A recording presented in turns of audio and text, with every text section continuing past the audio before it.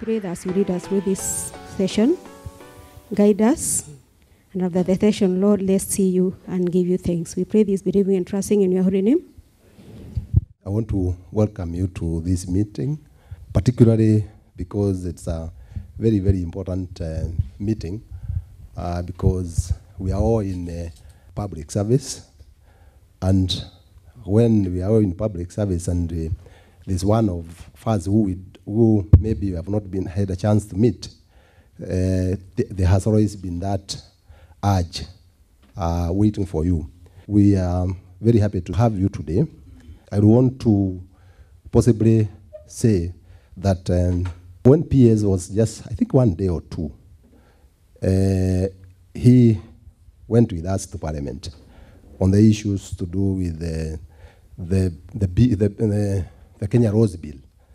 And he represented us so well. In fact, members of Parliament were asking, really, have you been there? Or because he was able to articulate issues that were very, very important to ensure that at least the members of Parliament, specifically the Transport Committee, were able to appreciate why the bill was crafted in the manner that was crafted.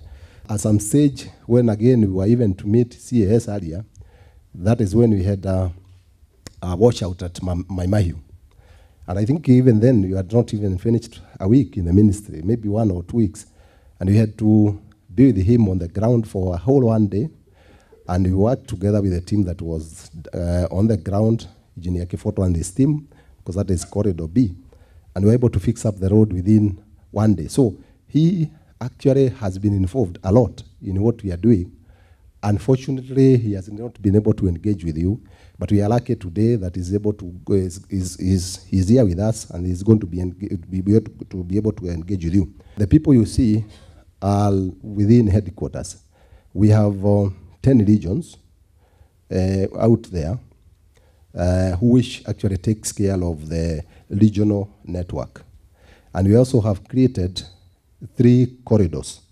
And the reason of creating the corridors was that we realized those corridors carry very heavy traffic and very high traffic, and they required to actually have special attentions which are actually focused. And these corridors, the first one is from Mombasa to Nairobi, and it also have branches from Voi to Taveta. The other branch is from the river to Namanga. The other branch is from Emari to Loitoktok. And that now covers the corridor A. Then we have the corridor B, which starts from Nairobi, goes all the way to Maraba, as you know it, as a straight line. But it also covers the section through Maimahiu to Narok, Bomet, Kisii all the way. And it covers also the section from Mau Summit all the way again to Busia. And then finally, the other corridor, which also attracts a lot of traffic, is from Nairobi to Thika, to Nyeri, Marwa, going all the way to Isiolo and Moyale. So these are the people who are not with us here because they are out there, other than possibly their leaders. I can see some of their leaders here. They are out there making sure that at least they are attending to all the occurrences that are happening within the road. Possibly that is the more reason why you find that we are able to get information in good time for purpose of working to see to it that we attend to the problems that have arisen. We want to thank you, the CS and the government, for giving us such a big favor for restructuring Kenya from where we were before, grade 3A to grade 7A1. This is really an achievement. We are now where we belong. We handle very important resource called the road infrastructure, and that is accompanied by every expenditure which government allocates to us to be able to implement. From that privilege and honor that was bestowed on us, this team of men and women has of late become very motivated. And we want to encourage them to continue being that motivated so that we can deliver our mandate to Kenyans. Number 3, PS, I also want to report from where the board sits, this is a very disciplined workforce. So I want to commend you for protecting your career, for protecting your work, and this is also a good achievement. Bwana PS, with those few remarks, it's now my duty and privilege to invite you to speak to us. Karibu sana. Today, mine is just to come and say hello. And I'm glad to be part of you. I think you are the big brother in the ministry as Kenha, because you handle the most of the road assets in the country. And so on the basis of that, you are the people we look to as setting example. And that's why even it is not by accident that in the review of your status through the SCAC, you are the first one to be upgraded. That's a huge responsibility that you have upon yourself. One thing I can for sure say is that you work well. And I see energetic group.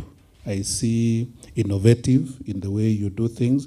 And some of the systems that you've put in place, I think, is what is being copied by other agencies within the ministry. I really want to thank you and appreciate your dedication to duty. I think one thing you know is that the president has put infrastructure as his main agenda. Road infrastructure is his key. There's a lot of expectation on us from the presidency. There is a lot of expectation on us by Kenyans. I want to also thank the board and yourselves for the great work you're doing on emergency response. The only thing I just want to urge you is that for those who are managing the assets, the road assets, the maintenance team, be on the ground constantly. There are a number of things which, again, as we move, we will be expecting a lot from you. For instance, I know money is a challenge, but with the little that we have, can we make the best? I would like your planners, let's see if we can even further reduce the cost of construction. In maintenance, if we focus on drainages, we will reduce the damage that will happen on the surface that we drive on. The other area that I want to mention, and this is mainly on the guys who are managing the development, the implementation of projects. I think that is an area that we need to slightly pull up our socks. Yes, projects are being delivered, but not to the speed that we would want. Let's push the contractors to the best of our ability. And if there is any obstacle, because I also understand access of the work sites at times becomes a problem, relocation of services is also another issue. If there are such instances, please, the DG's office is there. The DG knows when to escalate it to my level and how I can also raise it to the next level and deal with my colleagues in other state departments so that we can have access of the work sites within the shortest time possible. The resident engineers, don't be so comfortable with the contractors. Don't be so cozy. You see those guys, they earn because of the work they do. And if they can get away by making you be so comfortable with them so that you close your eyes for certain details, they make easy money. Don't make it so easy for them. Because when they have gone, the asset remains with us. The asset is Kenyans. And when our fellow citizens don't get quality, value for money, I think in as much as they may not be able to know who was supervising, but they'll be cursing whoever supervised. We have an obligation to safeguard the resources of public. I would want to urge us to really put on a lot of effort to make sure that we give proper supervision and ensure that they deliver on time Where there are cases of delayed fund exchequer requests, I think once they reach my desk, I'll make sure that I follow Treasury so that they can give us money within the shortest time possible so that we can move on. I want to wish you well. I want to urge that you dedicate yourself to service and continue doing the good work. I think if there's anything I've said here is that I'm proud to be associated with you, and I want you to continue doing well. Soon I'll be reviewing each of our agencies on the basis of their delivery. So I'll look at what you spelled out at the beginning of the year, and I'll look at it at the end of the year, and I'll try and see who among the three agencies that are implementing is the best. And so far, I can say you are not very far from the top. Let me just assure you that sitting before you here is about 200 officers in the restructured Kenya, out of the current 530 or so. We have an establishment, final ultimate establishment of about 700, but we've only filled about 530. We appreciate that you've actually identified us as the big brother. The board chair also said that, and we've set a good tone at the top. Our culture is such that enables us to do this thing, led by the board and the leadership of the ministry. We'll pull up our socks on the project management issues. We know that there's always more to be done. There's always more to try to excel. And we want to assure you, sir, that we'll do that. Generally, this is a good authority.